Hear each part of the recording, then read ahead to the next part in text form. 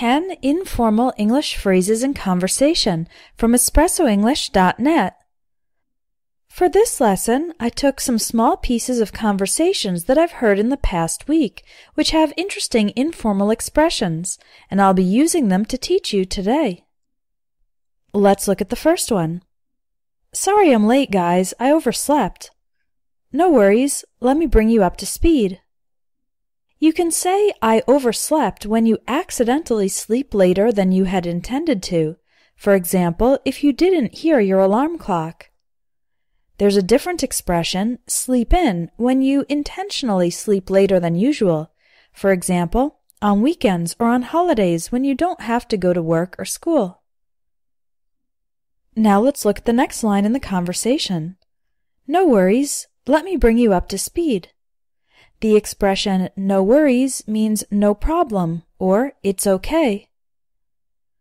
To bring someone up to speed means to give that person updates, tell them the information that they are missing so that they can have a current understanding of the situation. Another way to say this is let me fill you in.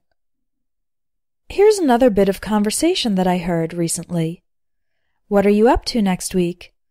We might go to the beach, but our plans aren't set in stone.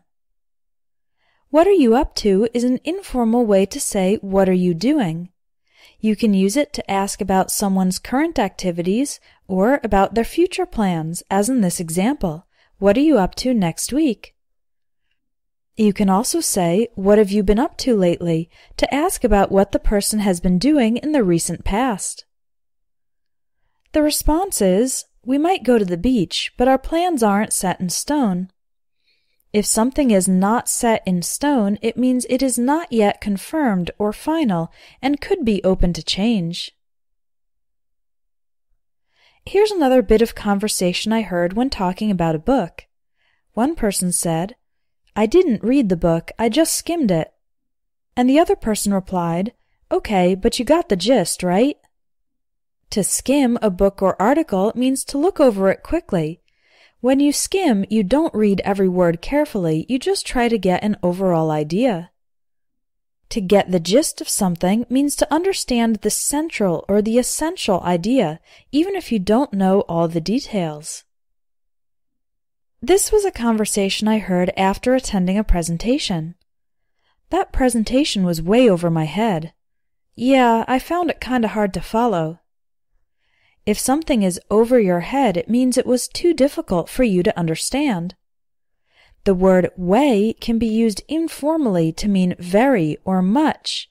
For example, if something is way too expensive, that means it is much too expensive, not just a little bit, a lot.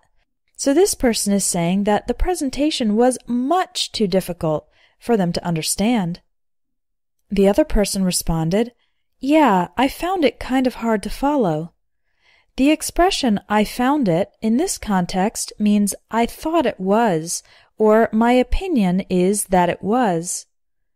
And hard to follow means it was difficult to accompany the flow of ideas. The speaker is implying that the presentation was rather disorganized and unclear. Here's our final conversation. It's two people who are talking about a new employee. The third time he screwed up, I almost lost it. You've got to cut him some slack. He's still new. The phrasal verb screw up means to make a mistake or do something incorrectly. Another way to say this is mess up. The expression I almost lost it means I almost lost my temper, meaning to get very angry, visibly angry. The other person said, you've got to cut him some slack.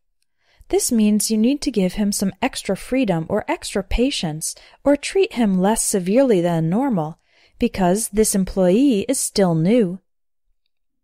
Learning English from conversations is a great way to improve your speaking.